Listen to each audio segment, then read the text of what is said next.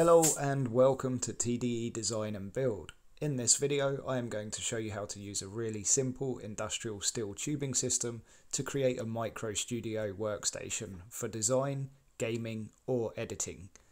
I built the whole workstation on a budget of just £140, which is pretty good value for a heavy duty workstation. Firstly, I want to explain my reasons for using this design. I wanted to create a workspace in the spare room which would support the weight of two 27-inch monitors which weigh 5 kilograms each. I didn't want to screw the monitors into the wall, as the walls in the house are modern, flimsy stud walls. So I decided to use steel tubes mounted between the ceiling and the floor to take the weight of the screen and the desk. I wanted to be able to choose between a sitting and standing desk, so no problem adjusting the height using this system. I always listen to music while I work, so I want a place for my speakers. Again, no problem fitting those. I don't like wires everywhere, so the tubes are great for hiding the wires, which minimises clutter. I want to be able to adapt the desk later on. Using the tubing system, I can clamp shelves above the monitors, put a bigger desk on, or even integrate a PC later on. Using a system like this means it is easy to modify, suit my changing needs, and I can easily pack it up if ever I need to move somewhere else. So now let's talk about the materials. The key clamp system is relatively cheap. Depending on the supplier, I used keyclampstore.com as they have the most competitive prices that I could find. The system is really heavy duty and highly adaptable. You can literally bolt anything to it using many different types of fittings. You can make all sorts of stuff out of key clamp, whether it's a desk, bed, clothing hanger, table, garage storage, or even gym equipment. This stuff is cheap and very versatile. I will put links and prices in the description.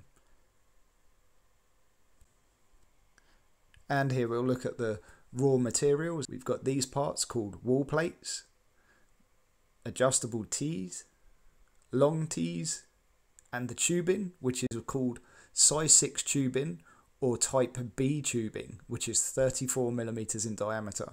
Now the key systems do have a range of different tube sizes, so depending on what you're making, depends on what sort of size tubing you use.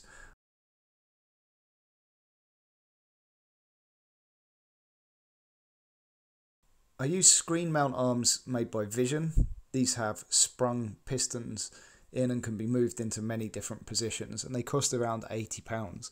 Now you don't need to use these, and there's much cheaper screen mounts, so it is actually possible to bring the costs of this entire desk right down just by using a very simple type of screen mount. So now let's talk about the assembly. The first thing you need to do is cut the bars to length. I cut 2 lengths of 2.4 meters and 4 lengths at 400. If you do not have a metal cutting saw, you might find your supplier will cut them into lengths for you. You can use a disc cutter, hacksaw, or in my case, I use a Milwaukee bandsaw.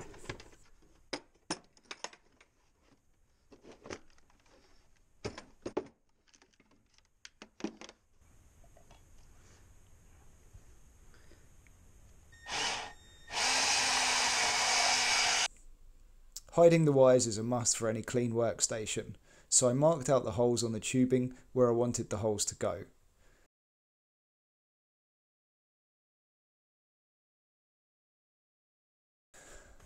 I used masking tape to make sure the holes were 30mm apart.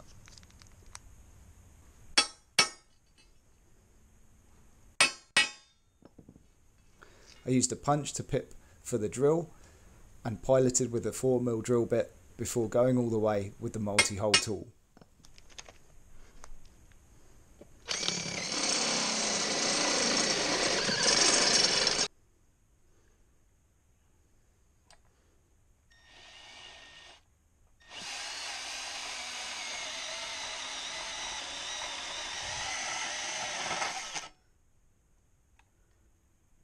The bandsaw I used to cut out the material between the holes.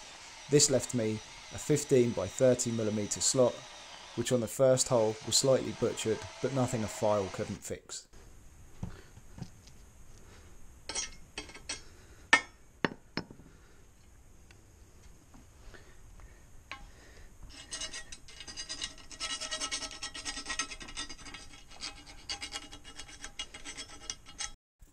I sanded down the tube and deburred the sharp edges. Then sprayed a primer undercoat on.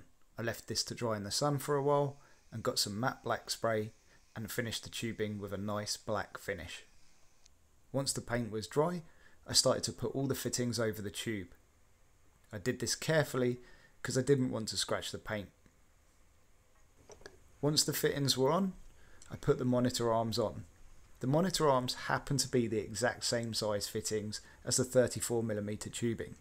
It might not be what they're designed for, but it's a really nice coincidence that they fit on the same size bar that I'm using. It makes the whole job really simple and tidy. Once everything is on, I start lining up the bars in the room. My start point was to fix the wall plates to the ceiling. Don't just screw it into the plasterboard, that won't do. Go into the loft and secure an offcut of 18mm ply between the joists. That will hold the upstands in place nicely. I made sure they were equal distance from the wall, 130mm in this case. With the arms on, you want to set them so that they line up nicely side by side. For my screens, I found this distance to be 760mm. So wall plates are fixed, now it's time to plumb the bars. For this I used a boat level. You will notice that this is ideal for levelling steel tube as it has a magnet and is pretty much designed for this task. Once everything is level, I screw it into the floor with 30mm screws. Again, be careful not to use long screws on your floor as you could drill into a pipe or a wire.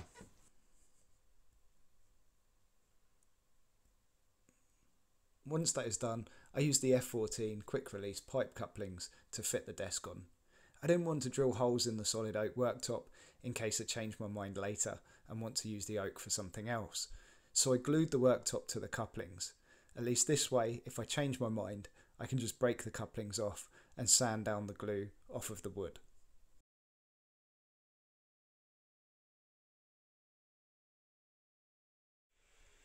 I use a 2-foot spirit level to make sure the desk is level in both directions. The good thing with this key clamp system is that you can just undo the Allen keys, give it a push and move it into position. Key clamp tubing also comes with plastic end caps. They're about 20p each, really cheap, but if you don't want unsightly open pipes facing into the room, you just squash these little inserts in and they give it a nice little finish and hide any saw cut edges. Once all that is fixed, I thread the wires through the holes and get those ready to fit.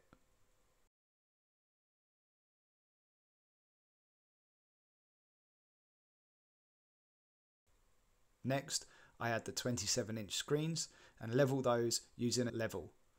I don't really want wonky screens, so I go a little bit OCD here, making sure that they're bang on.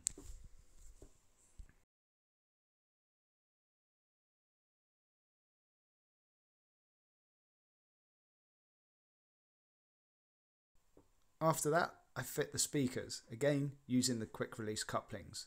I opened up the speakers, drilled clearance holes through for the couplings and bolted them from the inside.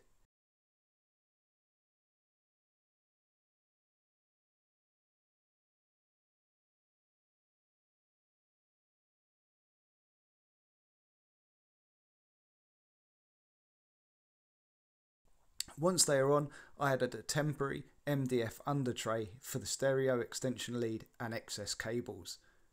I plan to design and build a powerful bespoke design PC with the stereo inside the same enclosure.